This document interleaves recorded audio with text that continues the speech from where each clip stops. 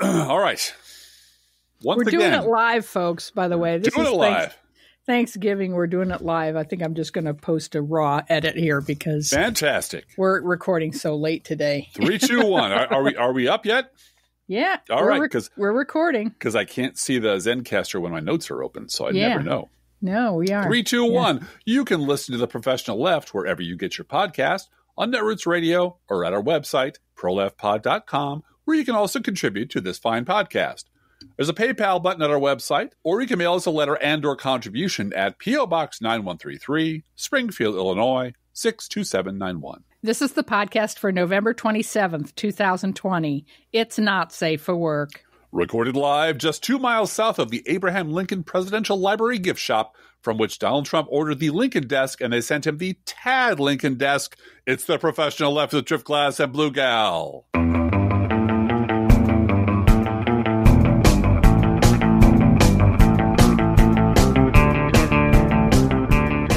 You got to specify, Donald. You got to specify, man. You got to specify. You know that I just know. This is Spinal Tap stuff. You know, he sketched out on a little piece on a napkin what he wanted in inches instead of feet. And they gave him a little bitty desk. He said, and then God bless them, some assistant who didn't want to get his head ripped off that day said, "Oh no, you'll look like Godzilla. Go ahead and sit behind it. You look huge and intimidating." So this whiny baby man sat behind a little tiny desk and bitched and cried and snarled at people and reminded people that for the first time in 4 years, reminded people that he's the president of the United States and that he ought to have some goddamn respect. Don't you insult me. I'm still president. I'm president. And there's no other president but me.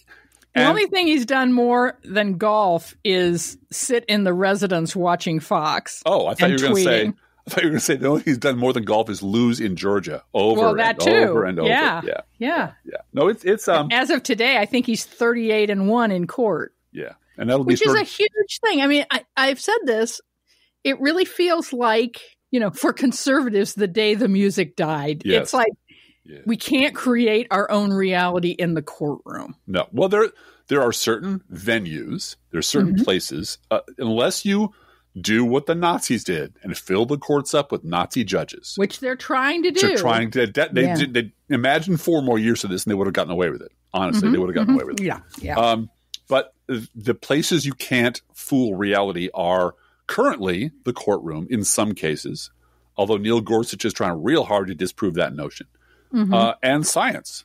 And I don't mean like speculating about things that might happen in the distant future or just whether a virus will infect you or not. This is how viruses work, and there's one running wild through the land, and here's shit you do to stop it, and here's what happens if you don't. And there are and these are the two things that Donald Trump and his clown car ran into at 120 miles an hour this week, really. I mean, this has been coming for a long time. But they really slammed into a bunch of people, a bunch of boring, ordinary civil servants who were doing arithmetic, and a bunch of scientists who said, "Look, if you get up close to each other and spit in each other's faces and yell and swap perspiration, you're going to get sick. It's really, really simple." And he and 73 million other fascists in this country are going to lose. Have lost, I should say. Have already lost. But they are, as I said last week, probably Chekhov's Republicans. They're the gun hanging on the wall. And that gun must be disassembled and thrown into the lake before it can hurt someone. Or hurt more people. And that's our job. That's the job of the crazy liberal left. Providing a context for getting rid of republicanism, not Trumpism, not Trumpists, not Trumpers, republicanism in this country, piece by piece, and an acknowledgement of how hard that's going to be. Yeah. This is about picking your battles, right? This episode is this our third chapter, our third item on our the syllabus, of Political University. Pick your battles. PU, as it's called. PU, right. Pick your battles. And I had a hilarious. I put this on Twitter. I had a hilarious conversation with a junior dude today who is home from college. Mm-hmm. His entire campus had access to free COVID testing before he left. Mm-hmm. It was well organized. He was able to go in by himself to a testing area and get tested. It was not drive-through. It was on campus. It was free. They were scheduled. Augustana College has done a great job of managing COVID and mm-hmm. keeping people in their dorms, making sure that social distancing, following the science, following the guidelines. And junior dude is home. He will have the rest of the semester at home. Yep. He will have all of his exams at home. And he goes back for January term, depending. And I think, they'll make a determination. But so far, so good as far as that campus is concerned with controlling the access of the campus to the virus. They've made sure that people are not congregating. So good for them. So Junior Dude said, what are you going to podcast about today? And I said, none of your business. No, I was happy to talk to him about it. I said, we're going to talk about picking your battles, recognizing your values, and so forth. And he said, well, there's really only one battle right now, and that's the Senate races in Georgia, right? And I said, well, some people feel they need to battle over the makeup of Joe Biden's cabinet. And he said, he has to pick a pro-pot attorney general. That's non-negotiable. Well, okay. I'll get right down to the Western Union office and get that telegram right off. All of a sudden, he had a battle and a passion and an advocacy and a mm-hmm. and until I reminded him of it, he was focused on elections. Right. But when I reminded him of this other thing that's going on, oh no, I'm passionate about that too. I've got this real, skin in the game in terms of marijuana legalization that's very important to me. Mm-hmm. And it is legal in Illinois. It is. That's just the way that is. And he has to pick a pro-pot attorney general. And if you would like to know which states it is legal versus decriminalized, which states were first, what their experiences were, and which state has decriminalized everything, just ask Junior Dude. Just ask Junior Dude. He has a compendium and what various politicians' positions are on that one subject.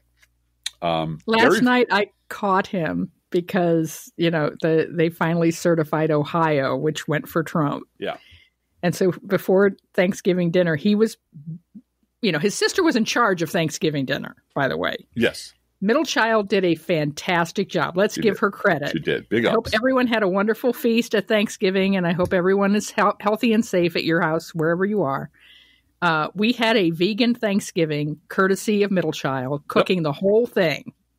Mm-hmm. You made the bread in the baking oven. I was in charge of set up and clean up. So yeah, and you always do a good job of that. Yeah, but she made 2 vegan meat dishes, fake meat, and several side dishes and all of them were good. Yep. She made vegan mac and cheese, which is terrific. Mm-hmm. And she put it all out there. It was just wonderful. So, but you don't go into Middle Child's kitchen no until she opens the gate and says you can come in and serve yourself. Right. and it was this is like an ideal situation because it was a case where this young adult who's very independent will say, hey, could you come do this for me and do that for me? I need you to reach this or do that. Like, yeah, right. Legitimately saying all the things that are on the top shelf. Sure. You're the one that needs to go get that. Yeah. And can you do this? And how about that? And I'm thinking of doing this or this or this. And like, you're the cook. It's your call. My experience is this, and I'm sure it'll turn out great. But you've never seen someone happier, more sort of like dancing and singing during a pandemic than finally her prepping a meal for the family and complete control of the situation. Everybody else shut up and go away. I'm going to run this. And she put it all together. Mm-hmm. And so her brother was very patiently, I know he was hungry, but he was very patiently sitting at the dining room table with his phone. Yeah. And I look I look over his shoulder and his phone is open to the Ohio Secretary of State's website. Put that goddamn phone down. Quit checking election results at the table. I just said, you've got to go work for Steve Kornacki. You just can't not. Please. But I thought John Kasich had delivered Ohio on a silver platter because all of our allies we are not allowed to question any of them or their sincerity or their motives or anything like that, Bluegal. So I don't know. Almighty. Lord Almighty. I guess I don't know what I'm doing. The point being, Junior Dude has his issue. He has a constellation of knowledge that is incredibly detailed and fascinating and fun to talk to. He's a fun guy to talk to because and he's got all kinds of fun statistics that he puts together, like Steve Kornacki does. These counties used to be bellwether states, but this year they're not, and these still are. And Georgia has won for the Democrats in these elections. Yeah, no Republican has won without thus and so district from thus and so state. From this district. You need this district in order to win if you're a Republican, and Trump didn't win it. And he's got all of this, stuff that would be color commentary on MSNBC. If anybody from MSNBC is listening, I'm telling you, this kid could speak into the earphone of Steve Kornacki and give him all these fun. It's just like baseball color commentary, right? And he would never insist on rain. He would never insist elections when it's raining. He would never insist on his own morning show where he wears his dad's borrowed clothes and has game shows, which was terrible. The Steve Kornacki show was really bad because it's not what he does. He's terrible, and it was full of Both-Siderism because that was and you just know this guy is just a statistics wonk. He's a quant jock. That's all he wants to do. And he can go without sleep for many days. And putting him opposite, I don't know, Michael Steele to talk about policy and is not good. It never goes well. He just doesn't need to be doing that. No. That's his skill set is elsewhere, and I'm glad they have him. Goodness gracious! I'm with Leslie Jones in terms of being Team Steve Kornacki at what he does. At what he does. He's very good at what he does. Yeah. The point of this being the university lesson for today is the sermon for today is that everyone who listens to this podcast, probably with a few exceptions like Charlie Sykes, who I know is listening to this under his covers at home, doesn't want to admit it to his wife even what he's listening to. He's like, I'm like Jake from State Farm. He won't admit that he's listening to me at 3 a.m, but he is. He is. It's that all of our listeners are in possession of some constellation of knowledge and facts that are incredibly impressive. I mean, we get letters all the time, feedback all the time from people that write their local papers and are doing our angel nerd Tammy is just one of those people. She's just a political warrior, just an amazing human being. Absolutely. But here's the thing. I don't think it's possible for anyone to be expert on everything. To be like pundit. I have an opinion on every fucking subject. I don't. There's a lot of subjects I don't know about, I don't care about, or I'm not qualified to talk about. You wouldn't know that from me, shooting my bazoo off on this goddamn podcast. But there's a lot of stuff that I just don't have any business opining about, except second or third hand. And that's okay. You shouldn't have to be an expert on every single freaking subject. You know who's an expert on every subject? People who are paid money to be subject matter experts or who do it out of the love of doing it. Or research librarians. Right. And those people are... Research librarians know everything. They're not human. They're not human. Don't take on a table full of research librarians in a trivia game. At trivia. Don't. Okay. But seriously, the deal is that you can't be an expert on everything, and you don't have to be passionate about everything either to have a series of shared values. Right. And this is where I sort of want to discuss some tiers here, because we have values, and values are, we value equality. We value justice, fairness, these kind of spiritual qualities. I would call them spiritual. You can call them ethereal or sort of cloud-based or however you want to talk about them. But they're philosophical. They're above specific issues, and they're values that do not change over time. That's how you know that you're dealing with a value rather than an issue. My value is fairness. My value is equality. My value is justice. So those are things that regardless of what the issue is, you have this value that matters to you, and you will see the world through that lens. Mm-hmm. Then you have issues. And issues, again, can be broken down into two areas, I believe. One is the politics of an issue, and the other is the advocacy of an issue. So if you're in politics, if you're an elected official, you may have to compromise. You may have to write a bill and have it go through committee and have it changed, and then have it go through conference committee and have it modified, and you might not get all the funding you want and so forth. And eventually, moving back up the scale, the bill that you get passed, and again, I'm talking about a world where Mitch McConnell doesn't just sit on it forever. Right. The bill that you get passed reflects your values, but may not be everything you want. That's the world of politics. Yes. In which we all live. We all live in that world where you will not get 100% of what you want. Oh, and most importantly, we all live in that world whether we want to or not. Right. Exactly. That old quote about whether you are taking an interest in politics, politics will take an interest in you. Exactly. So that's the world you live in. And you can exercise and you'll get some real victories sometimes. Sometimes you'll get something you want. Yeah. And it's fantastic. It's a high. How terrific that you got that. Mm-hmm. But in the world of politics, oftentimes you will get 50% of what you want, or 70% of what you want, or none of what you want. You have to figure out how to work within the political frame to get as much of what you want as possible. That's correct.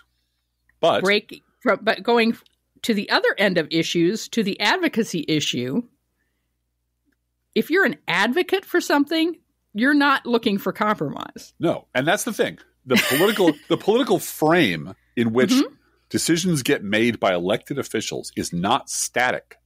It moves. It moves slowly. It's maddening how slowly it moves. But it does move. It has moved quite a bit since the 70s, for example. Oh, my gosh. It's moved way the hell right since the 70s. Now, it's on most issues. On some issues, it has not. And this is where you and I sitting down to watch TV, and there is a Old Navy ad with RuPaul in drag, in Christmas pajamas. Right. Dressed as a drag queen, right? Advertising pajamas and Christmas and ornaments, and with kids children. are around him, and every children are there, and everybody's doing everything, and she is. I think RuPaul goes by he. I do it unless he's in drag, and then he goes by she. I am sensitive to pronouns. I want to be aware of you all to be aware of that. He when he's not in drag goes by he, and when he is in drag goes by she. So I will say she because she is in drag in this commercial. But you and I looked at one another, and I said to you, if this commercial had been on when I was 5 years old, the world would have ended. Oh, that's it. When you and I were little, having a black child in a Pepsi commercial or a Coke commercial was a big deal. Was a radical. Now this is commerce, okay? We're not talking about the betterment of human nature or the growth this is of the human commercials, spirit. right? This is commercial. What will sell? What will sell and what the public will tolerate without burning us down, or whatever the segment we're interested will tolerate, and that has changed enormously. Right. I mean, there is not a commercial that does a broad-based appeal that you can look at hardly at all anymore. It doesn't have an interracial couple and a gay couple in it somewhere, and a single person raising kids. That is a staggering change from when I was a little kid. Absolutely staggering. But the political frame in which decisions get made is mobile. It does move, and that's why it's really hard sometimes, because it's like a relativistic experiment. When viewed from the outside, I just tapped my microphone. I apologize. When viewed from the inside, nothing appears to be in motion at all. Like shit, it's the same. It's the same. When you look at it from the outside, from over the course of time, which is why memory is so important. Which is why people who lie about the past should be avoided and called out like the fucking plague, because they're trying to deprive you of your right to understand the context of things, and context is everything. So over the course of time, the frame does change. It does move. It moves to the left, moves to the right. believe it or not, the NRA used to be a gun safety organization. And schools would have kids how to store their hunting rifles appropriately. And they would teach them at school. And now it's just an armed terrorist organization that wants to pump as many lethal weapons into the hands of lunatics as possible for profit. And that changed. The feeling towards abortion in this country has changed. It is now pretty widely accepted that it's, 70% of the public says, that's not the worst thing in the world. The Affordable Care Act is a net positive. And that happened in the blink of an eye politically. So I'm just getting back to what you're saying about advocacy. Advocacy is what moves the frame. Right. But advocacy and also commerce. I mean, this is the thing that we learned through the gay rights and gay marriage issue changing so quickly. Yeah. Is that gay money is green. If only poor people were rich, Yes. Poverty solved, man. Are you kidding me? Poverty solved, man. Yeah. Poor people have buying power. Oh my God. Yeah. Oh. Yeah. Wait a minute. Yeah. No, so we can start a podcast on a free server. Yeah. Can you hear me? Yeah. Can you hear me? Yes. Yep. Okay. Yeah. If only poor people had more buying power, then change would come to poor people faster. That is true. It would. But advocacy is a different animal than politics. Right. It is. And if you are advocating for something, if you are advocating for, clean air, clean water, you're not going to compromise with anybody about those things. No. If you're advocating for a speed limit on your street because there are children or there's a disabled child on your street and you want to make sure there are speed bumps on your street because you don't want anybody hit by a car, you're not going to compromise and say only half a speed bump. Right. That doesn't work. So, I keep bringing up your ex, but it is a good example of someone who wants 130% of what she wants all the time for food banks, because if she asks for 70%, that means somebody's going to go hungry in her eyes. So no, she's not going to compromise that way. In a practical sense, and this is where Barack Obama, made I believe, a terrible mistake. If you've been an advocate for a while, you always ask for 130% because you're only going to get 70. Right. But if you ask for 100, you're going to get 50. And if you start off in the middle, you're going to get nothing or next to nothing, which is why I think this is where Republicans have understood better than Democrats, which is I'm going to insist on splitting 50-50 all the time. No matter and that way I'll always get 100% of what I want. Yeah. And I will always, and I will never be satisfied. I'll always come back to the table wanting half again more. And this is why, I know we've said this for going on 11 years now. This is why both-siderism and false centrism is so poisonous, because viewed inside a static frame, it just appears reasonable. Look, take where the left is and where the right is and just split the difference. Except if you look at it over time, you will see that the right is always gaining ground and the left is always, we're always demanded of us that we give up stuff, that we give up ground, we compromise. They're just crazy. They're crazy people. Just give them half. Okay, give them half of the tax cuts for rich. Give them half of the Affordable Care Act because that'll make them happy. No. You are appeasing fascists. And guess what? They're never, ever satisfied. It just makes them hungrier. Next time they'll come back for Social Security and your Medicare and your retirement and everything else you have down to your shoes. And that's why you have to understand when you're dealing in what's the word I'm looking for? Abusive relationship? Well, yeah. If you're dealing with a fascist, it's a very different thing. You're dealing with bad faith, right? You're dealing with somebody in bad faith. If you're arguing with someone who is in there in bad faith to destroy you, their goal is to destroy you because they have told themselves or told the mob behind them that you personally are the threat to democracy, and you must be. Then any trickery is acceptable, any lie is acceptable. Yeah. Stealing the Supreme Court from a sitting president is perfectly okay. Because we're right and God is on our side. So negotiating only works when everyone is operating in good faith. Republicans haven't operated in good faith for most of my adult lifetime. They have been liars and cheaters and frauds who come to believe any means of seizing and holding power is acceptable. And you can't. And I want to give a couple of examples of that from this week. Okay. Because the CEO of Newsmax was interviewed this week on Peacock. Mm-hmm. And Chris Ruddy admitted that he doesn't believe his network's own bullshit. No. On television. I mean, do you really believe Diamond and Silk? Why do you have them on your TV network? Well, they get ratings. Right. And then he proceeded, as you would have predicted, Driftglass. Yes. Both sides. Both sides. Isn't it both sides? Isn't it both sides? The Russia hoax also wasn't true. Mm-hmm. Yeah. And so you can now predict the way these guys go. But they're fully willing. He was fully willing to admit he didn't believe in Diamond and Silk, even though he has them on his network. Because the homunculi who rely on Newsmax is never going to see that interview. Nope, that's never right. Going to hear this. He can go talk shit about them all day long. Outside the bubble, he can talk. Absolutely, because they're not going to listen to anything anyone says that isn't already pre-approved, and so forth. But yeah, and then you had a thread on Twitter about Chicago manufacturers that I thought was interesting. I did. Speaking of what I thought was bad faith. Well, yeah, and because I worked with manufacturers in Chicago many years ago, going more than 11 years ago now, to save the manufacturing sector for America. That was my job. I was in charge of saving the manufacturing, and you had a whole bunch of really hardcore right-wing Republican types who hated Barack Obama with the heat of 1,000 suns, who were nonetheless mystified and angry as to why China was kicking the shit out of them. And why you couldn't get skilled labor? Why were all these programs, to train kids shutting down? All over community colleges were shutting down. How come they weren't funding those? What's wrong with it?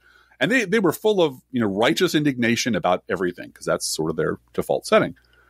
And it was really kind of sad and hilarious to sort of gently explain to them that one gentleman who was known for saying, "When did we in this country vote to deindustrialize our country?" Mm-hmm. And the answer is, well, when you voted for Reagan. Yep. When you voted for Ronald Reagan, you voted for all this shit, man. You voted to get rid of unions, which protected labor. You voted to begin the process of letting companies chase cheap labor all over the planet. And your sector gave up good American jobs for better profits, because we're a supply side economy now. Who cares if your job is bagging groceries? It doesn't matter, because everything's going to be really cheap, and your house is going to be worth a ton, and your 401k is never going to go down, so you can live off the float. You don't need to worry about a middle class job, because who cares about that shit as long as everything's cheap.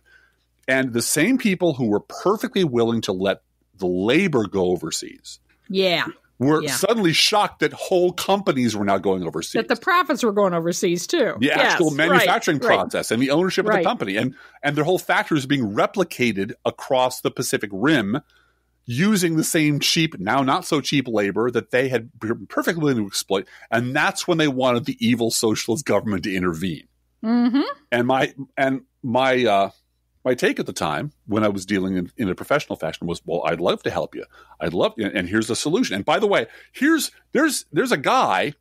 This is long after I left the sector. I was laid off and in the middle of a recession, which didn't end well for me. But it didn't end well for your whole department either. Right. Well, yeah, my department was dissolved. But a lot of the institutions I helped found are still there, and still going very strong, and I'm very proud of them. But after I had been dispossessed of my job because they needed my slot for someone with better political connections, I made a compendium of all the things that Barack Obama was doing in manufacturing. It's a long list. I just took a sampling of press releases and stuff I knew from inside knowledge and people I knew inside the industry. And it was a blog post as well. You didn't just keep it for yourself. No. I did a giant blog post about, this is what the Kenyan usurper you hate so much has been doing for the manufacturing sector during the Great Recession, saving the auto industry in the Rust Belt. And here's Manufacturing Day at the White House. I went on and on and on and on and on. And it was like, I don't want to hear that. Yeah. I don't want to hear that. I don't want to hear that Barack Obama actually did stuff. Yes, because I want to believe that Ronald Reagan was a saint, that somehow this is all a socialist plot, and that Barack Obama made things worse. And you cannot debate with someone who will not give up that mindset, even though in this case it was just plainly obvious that everything that they believed was bullshit.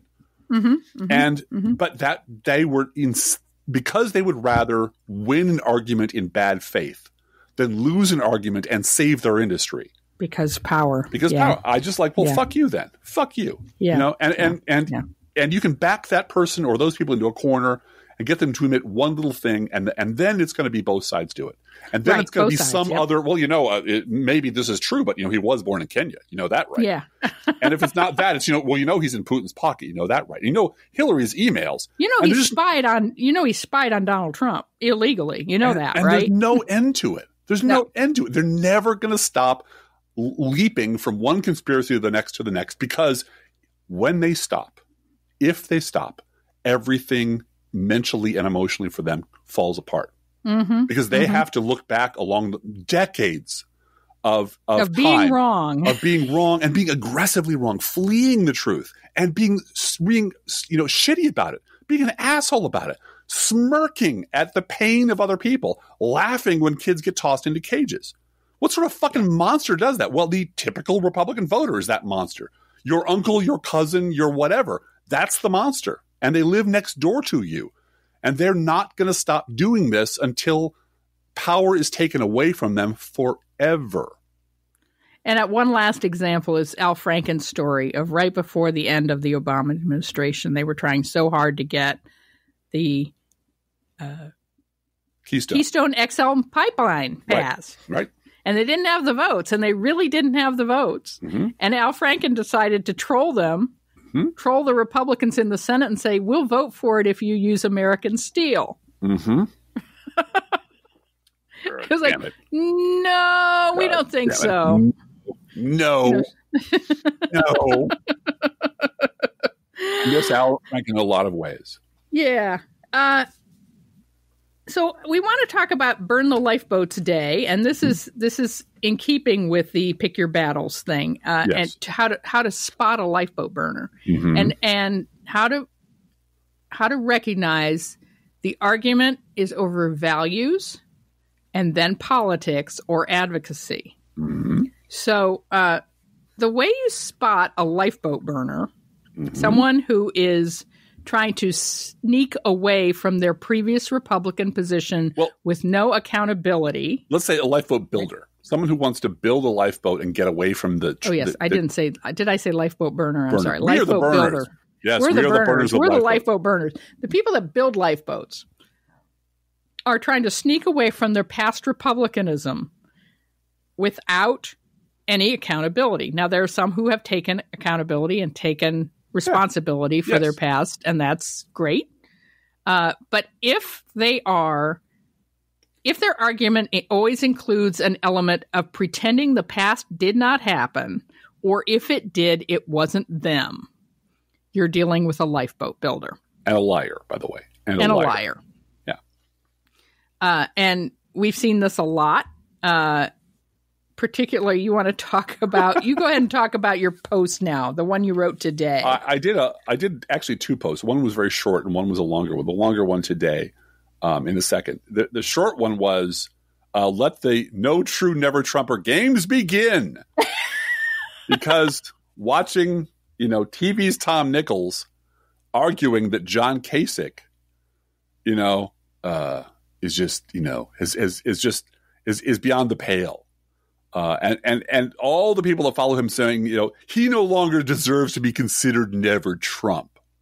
Well, wow. So now there's a schism in the never Trump movement so soon? There has to be because, as I said, my money's on the United Synod of the Evangelical Never Trump Church of the Beltway to emerge victorious, but then I'm old school. Look at the name. The name is Never Trump. Did John Kasich want Donald Trump? No, that he's a Never Trump guy. As is Tom Nichols. And I was told repeatedly and incessantly by people who are my allies to shut up and sit down because all allies are equally wonderful. And we shouldn't criticize them because the enemy of my enemy is blah, blah, blah, blah, blah. And now that the minute Kasich turned and said, by the way, we should really move on from Donald Trump. because pardoning is a way to get us past this. And we really shouldn't focus on what people did in the past. There are a bunch of never-Trumpers who are freaked out by that. Like, what do you mean? A bunch of liberals, what do you mean? Well, John Kasich didn't change. John Kasich hasn't changed at all. John Kasich was always in favor of getting rid of this one guy because he was standing in the way of the rest of the horrible shit his party wants to do. And those of us who were like, you know what, you can't trust these people. You can't. There's a few of them that seem to get it, that it's not Trump. It didn't all start in 2016, that it's all of them. Those people are fine. The rest of these people, as long as they continue, that's the test, Bluegal. That's just what you said. It is a test. As long as they continue to lie about the past, to get really pissed off if you bring up anything prior to 2016, you can't fucking trust them. Because they're running some other agenda that has nothing to do with actually cleaning up the mess they made. So this week, into my lap dropped 3 different examples, which was glorious. You woke up this morning like it was Christmas. I swear to God. Well, I woke up this morning to a whole bunch of. By the way, I'm out of Twitter jail, so I got a lot of people on Twitter going, "Dude, David Brooks, oh God, dude, Tom Nichols, oh shit." David Brooks wrote a column today called "The Rotting of the Republican Mind." When one party and the rotting started, let me guess. Yeah. November of 2016. Well, you're awfully close. He doesn't name a specific date, but he does say that the people who started this are the evangelists of distrust, from Donald Trump to Alex Jones to followers of QAnon. Now, guess what all 3 of those have in common? They're all post-2016 phenomena. Right. So David Brooks has said explicitly and implicitly that all of this shit started in 2016. And then, of course, he's free to lean heavily into having dispensed with the entire modern history of the Republican Party from Nixon's Southern strategy through birtherism. He can get on blaming Donald Trump and his media allies. And it goes on and on and on like that. I'm not going to bore you with the entire thing, but he really sort of busts out the thesaurus so he can try to bring the economic anxiety lie back to life. See, it wasn't racism, Bluegal. They're not racist. They just need to feel secure. And deprived of that, they will legitimately feel cynicism and distrust and alienation and anomie. And he goes through this whole jerk-off session about epistemic closure and how they feel lost and afraid in their own country. And they're being preyed upon by Donald Trump. No, they fucking invented Donald Trump. Your party created these people to be this way. And the fact that you can look through the entire article and never see the word race or racism or white supremacy once means David Brooks is back to lying about the Republican Party again. And at the very end, of course, once you've decided that it's the feels of the white supremacists, the Republicans, that need to be respected and felt, the only solution is for liberals to reach out to them and try to understand them and calm them, because David Brooks had a terrible head injury and slept through the entire Obama administration. Yeah. Because the Obama administration never happened. Did he ever see the T-shirts that said, "Trump, fuck your feeling"? No, he can't see them from where he lives, Bluegal. He whizzing past them on the Acela corridor quiet stream. He can't quite make out. But he did jog past a bunch of Tea Partiers once and decided they were really nice people because they were right next to a bunch of black people and nobody was shooting at each other. So racism's not a problem in America. So I was like, okay, that's great. I have material. I can write a David Brooks column. I can get these people off my back. And then I turn over. Poor Driftglass. His fandom requires. Dude, you must. You must write about this David Brooks column. And then that's fine. He loves doing it. Please. I do. Once in a great while. It really is. It's exhausting to do because I've said it all before. David Brooks is a completely predictable phenomenon. He is an absolute lying sack of shit when it comes to the Republican Party and the conservative movement.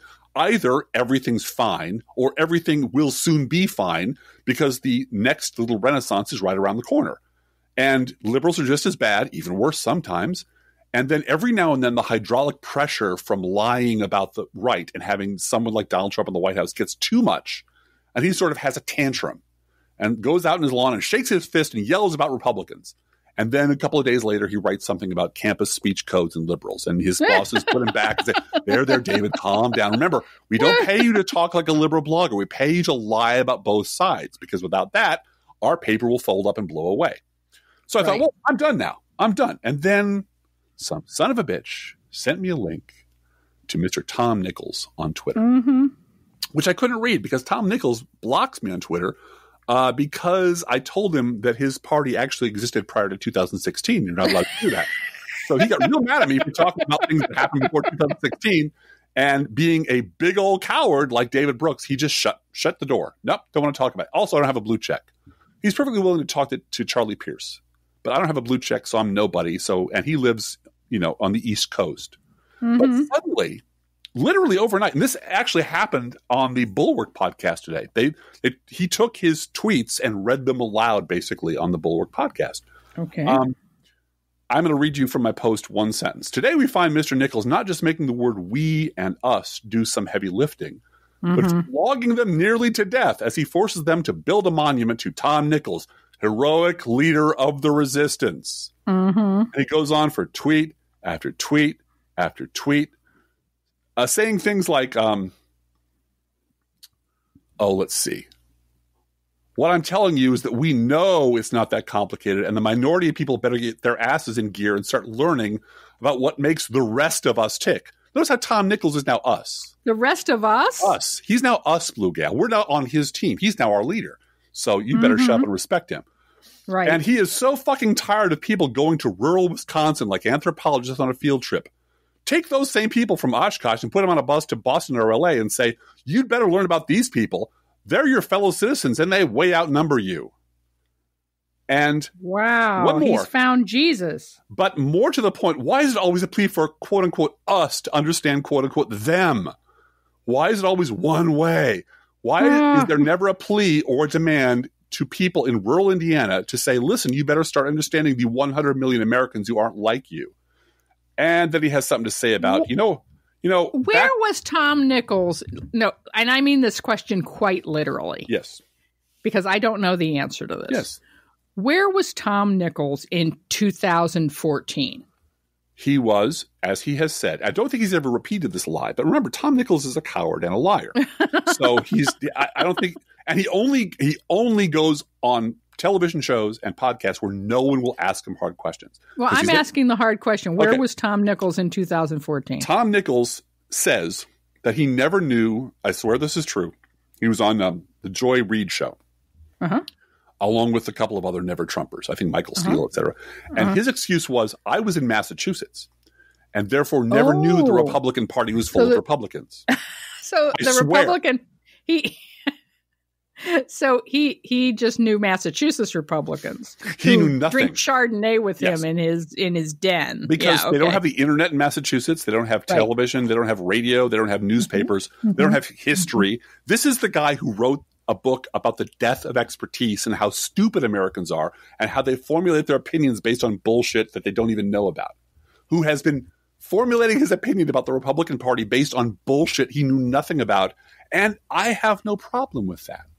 My problem is when it turns out you never knew the slightest fucking first thing about what you were talking about, you need to shut up and go away. You need to lose your position at the front of the line. You need to stop talking about shit you don't know anything about. But no, because Tom Nichols wants to be on TV. Tom Nichols is a senior advisor to the Lincoln Project. So suddenly, Tom Nichols is us.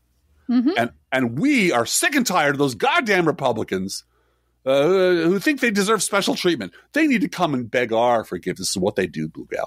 And then he goes on about how they don't give a shit about New York City, how suddenly drugs and poverty are a cultural problem now that it's white people, but back when it was black people. I'm like, holy shit. He's just going through the entire corpus of liberal blogs going back 20 years, 15 years, and pulling paragraphs out and throwing them up on the internet, knowing that none of his fucking cronies in the media is ever going to call him on it. He can sit there with his ass hanging out, and the only people who are going to talk back to him are nobody liberal bloggers who he just shuts out because they're inconvenient. Well, he just blocks them, yeah. But so he thinks he thought in 1994 that the entire Republican Party was William Weld and Mitt Romney, is what you're saying. Oh, no, he thinks, he has said, he has been asked sort of in a very gentle way, how did you not notice your Republican Party was fucking insane? And said, I was in Massachusetts. I was in Massachusetts the whole time. Now, that is better than Michael Steele, who said literally, it was a bunch of bigots before I showed up, then all the bigots left, then I was thrown out, then the bigots came back. No, right. I removed the bigots from the Republican Party. If they'd only continued to trust me, the Republican Party would continue to be bigot-free.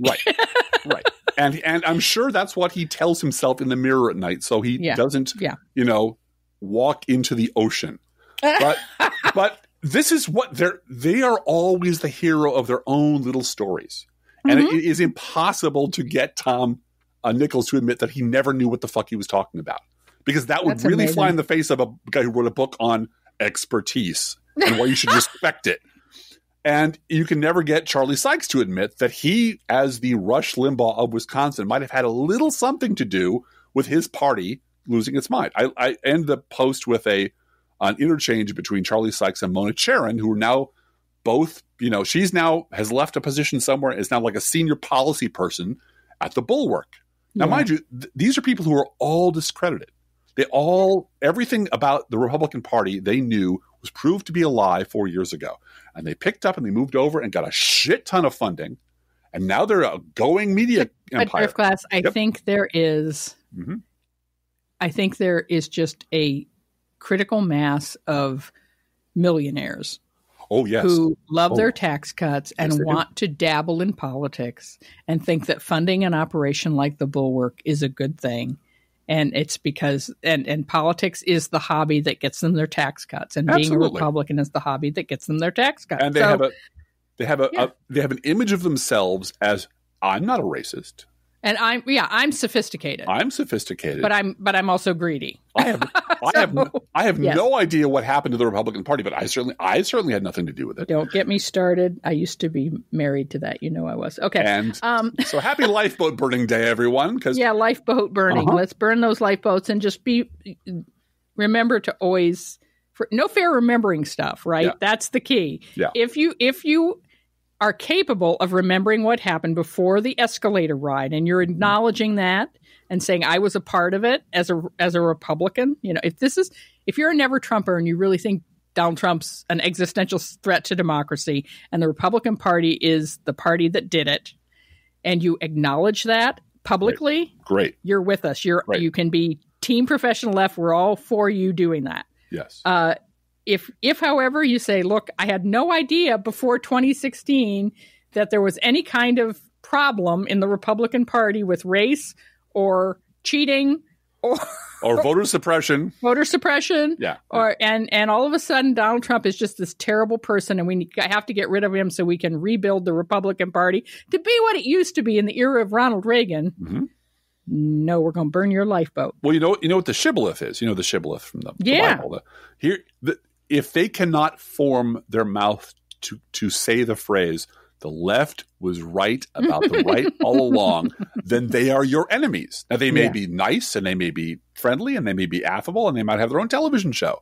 But if they cannot, in their own conscience, in their own heart, acknowledge that these highly paid political professionals whose expertise goes back decades either have been lying for 20 years, 30 years, or have been so fucking deluded that their opinions are worthless for 20 or 30 years.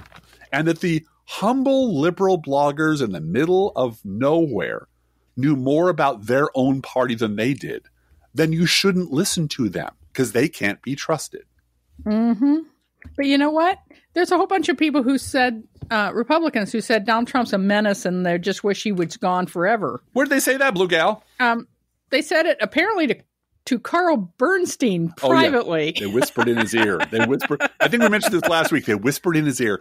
I really don't tell anyone this. No, tell anyone. He tweeted this on the 22nd, so that was only 5 days ago. So we didn't talk about this last week. But Carl Bernstein, bless his heart, said, I'm not violating any pledge of journalistic confidentiality in reporting this. 20 Republican senators, in conversations with colleagues, staff members, lobbyists, White House aides, have repeatedly expressed extreme contempt for Trump and his fitness to be president.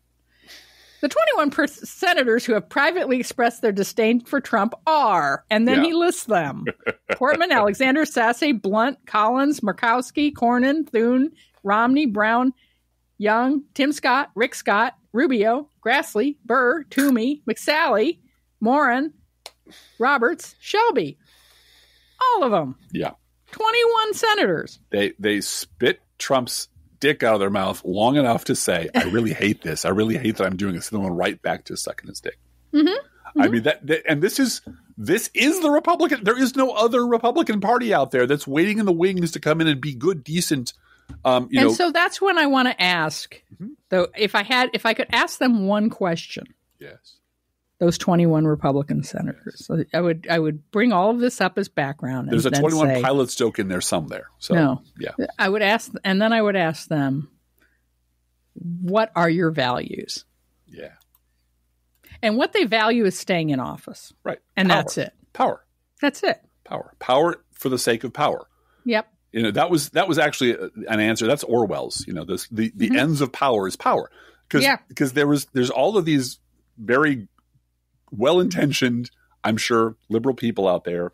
I'm thinking of, it might not be Chris Hayes, but someone like him who was like, I don't understand what the goal is.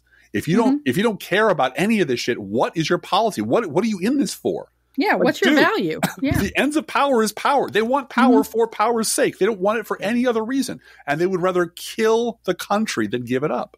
Yeah. And it's as simple as that. And once you get that through your head, it's an easy lens to examine everyone's motives in politics and see where they're coming from and who can be trusted and who can't be.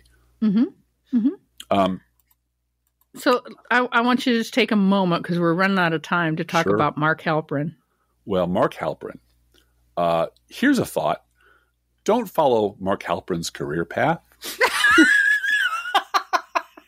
Poor Mark Halperin is over at Newsmax, where they've also got Diamond and Silk.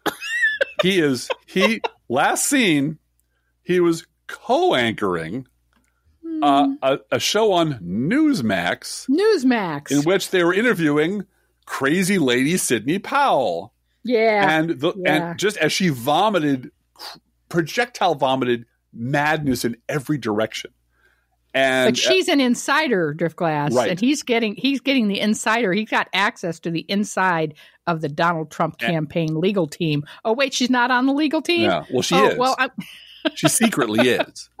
You can't fire me. I'm an independent hero, and I'm going to tell things about people. And by the way, write a check to Sidney Powell in LaLand, Florida. Yeah, personal check. Personal check made out to her personally is going to turn this election around for sure. And I found that picture of him sitting on Donald Trump's lap in Donald Trump's helicopter. Oh, yeah. Back in the good old days when Mark Halperin was everybody's favorite asshole. And nobody could get rid of Mark Halperin. And liberals could scream, and this is still true, until he decided to rub his junk up on some female employees who didn't like it. His career was bulletproof. He couldn't keep his privates in his pants at work. Right. Yes. And his friends on Morning Joe have tried to smuggle him back on the air. Absolutely. Repeatedly. Mika has tried. And here's the thing. It didn't matter that he was incompetent, that he was a liar, that he was a Republican stooge. The fact that he was shit at his job was completely irrelevant to him having the job. What got him fired was being a sexual predator and getting caught. And so don't follow any of his career path, please, for God's sakes. And I just took that picture of him on the helicopter with Donald Trump, both smiling, big old smiles. Said, "Don't worry about those pointy rocks that seem to be rushing up to you really, really fast, Mark. Just pretend it's the good old days and you're flying." You know what I can't wait for, Driftglass? The Mike Pence podcast. Oh, I'm looking forward to that. I am so looking forward to that. Let's do a news roundup. All right, after you. Trump pardoned Michael Flynn, his first national security advisor, who pleaded guilty twice to lying out to the FBI about his Russian contacts during the presidential transition in late 2016 and early 2017. The gypsy woman was right, Bluegal. Yep. Joe Biden has dismissed pursuing investigations into Trump after he leaves office, saying, "I will not do what this president does and use the Justice Department as my vehicle to insist that something happened. That does not mean," he said editorially, that the Justice Department will not pursue the criminality of the Trump administration, or that state courts and local courts won't vigorously pursue him. It simply means I'm not going to use the Justice Department as a political weapon to lock up my enemy. Right. It's not a banana republic. No. We talked about this last week. I think it's not lock her up. It's not lock him up. It's let the legal if there are system, crimes committed, we're going to have to let the FBI investigate that. Exactly right. Pennsylvania and Nevada certified their 2020 election results and awarded a combined 26 electoral votes to Joe Biden. Oh, it's close now. Who knows how people turn out? According to one survey today, only 3% of Trump voters, called Republicans, believe that Biden legitimately won the 2020 election, while 73% consider Trump the winner. 24% said they're not sure. Mm-hmm. This is trutherism. Yeah, this is so vote dangerous. Truthers. This is so dangerous. Flat Earth. It's flat Earth. It's birtherism. It's birtherism. It's with QAnon. It's birtherism with a gun. Yeah, and let's be clear too that you would not have QAnon if it wasn't for both-siderism. Right. Absolutely not. No. The reason you have QAnon is because Democrats have to be just as bad as throwing kids in cages, or as Donald Trump golfing all the time, as Donald Trump's inhumanity to women. So if Democrats are just as bad or worse, then they have to be drinking the blood of babies, because then they're just as bad or worse. And if you don't have both-siderism, if you're actually able to look things clearly and not have both-siderism, you wouldn't have QAnon.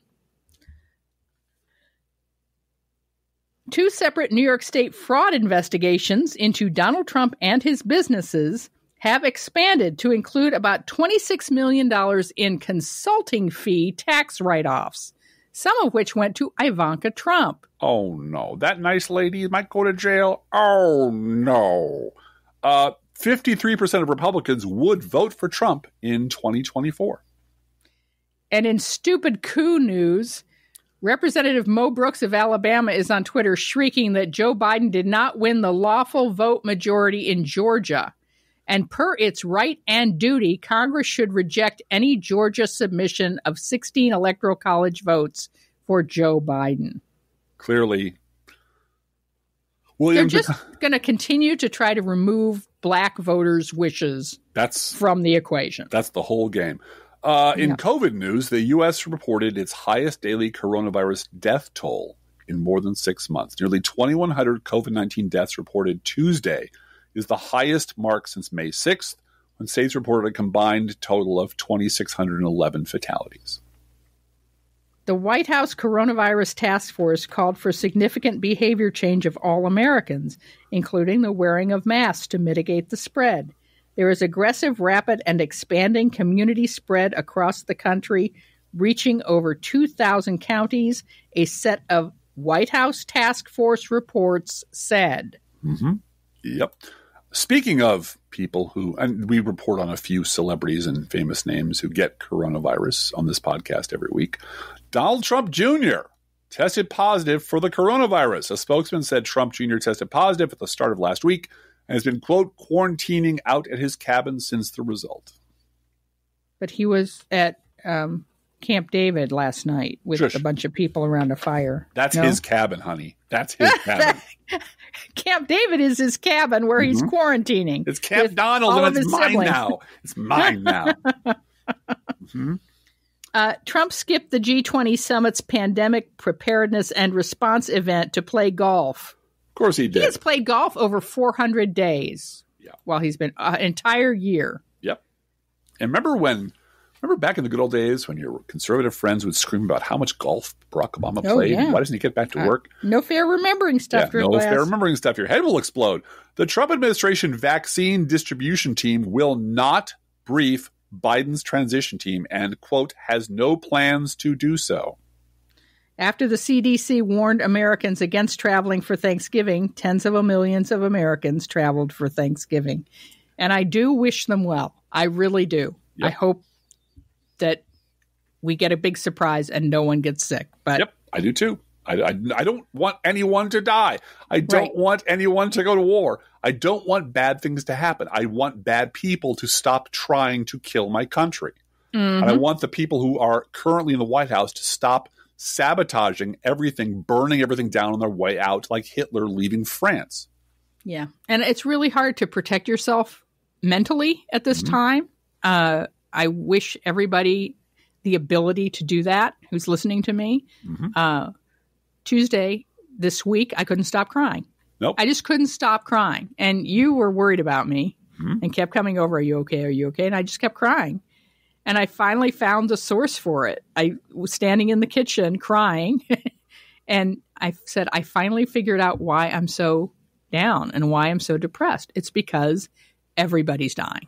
Yes. And I'm sitting on Twitter and everybody's reporting that somebody's died in their family. Yep. Someone's died, someone's died, someone's died, someone died. And you can only take so much of that. There are psychologists warning that as the death toll goes up, our sympathy goes down. Yep. It is a way of protecting yourself mentally from devastation. From being overwhelmed. And from being overwhelmed. Yeah. And, there are ties from that to genocide and other things that are really, really bad that people shouldn't protect themselves from and should stand up against. But it is important, without engaging in compassion fatigue and writing it off, to protect yourself emotionally and mentally from the news from time to time and take a break when you need to. Can I give you some local news? Sure. Our neighbors told me on my way in today that their new baby granddaughter loves her blanket from Fran. Aw, I knit a baby blanket for charity, and I have a conduit at church through which I can donate blankets to needy children, hospitals, etc. And so I will knit little baby blankets. I'm always knitting anyway, but I knit. And so I have these Ziploc bags in my closet of blankets ready to go out. And baby Elizabeth next door was playing in her jumpy seat, and I ran in the house and grabbed a blanket, and I'm so glad she likes it. And they're very happy with it. They're very, very happy with it. That's wonderful. Yes, that's wonderful. Yeah. We are going to have a new baby in our family. We are. Your niece is going to have a baby next April, and we found out it's a boy. So that screws that up. Unfortunately, you know what I had to do? I had to go out and buy yarn because I have so much pink on my shelves. I was devastated. I don't know what to do. I don't know what to do. Couldn't we just dye all the pink stuff blue? And I was told, please sit down and be quiet. This is a Wendy's drive-thru. This is a Wendy's drive-thru. We don't have yarn here. Yeah. Anyway, we love you all, folks. We really love you. We do. And, we have new content every week because we love you. That's why we're here, is because not talking to you, not hearing back from you was just not something that's an option for us. So we actually got someone on Twitter said, are they going to have a podcast this week? And we had, I think 10 Grain said, they're up every Friday. They have been doing that since the beginning of time. They podcasted on their wedding day, for gosh sakes. Since Christ was a corporal, they've been dropping on Fridays. Come on. We drop on Fridays because we can't not hear back from you and talk to you and have this family time with you. So we want you to know how much you guys mean to us, and we'll keep those cards and letters coming. Each week, we post to our Facebook page and website an Internet Kitty sent in by you, the listeners. This week's Internet Kitty is Suzu, sometimes called Zuzu. She is 5 years old, and she has been living at this house with her owners for 1 year. She spent the first 3 months at her new house hiding under a blanket. So her forever home owners patiently loved her until she finally decided that they were worth her time and attention. You know what, Zuzu? I know how you feel. There's sometimes I would love to sleep on just be under a blanket for about a year. She just wasn't quite ready to talk to people, but now she wakes them up every morning by singing the freshly poured theme song in her own language. And she has the cutest little voice you've ever heard. And she's also an upside down kitty, another upside down kitty. So Zuzu, we're so glad to have you. Whether you serve pet store perfection or dollar store direct, your pet will sit on the kitchen floor and demand that the food they eat is only freshly poured, our fake sponsor. Freshly poured, freshly poured. Oh, my Lord, it's freshly poured.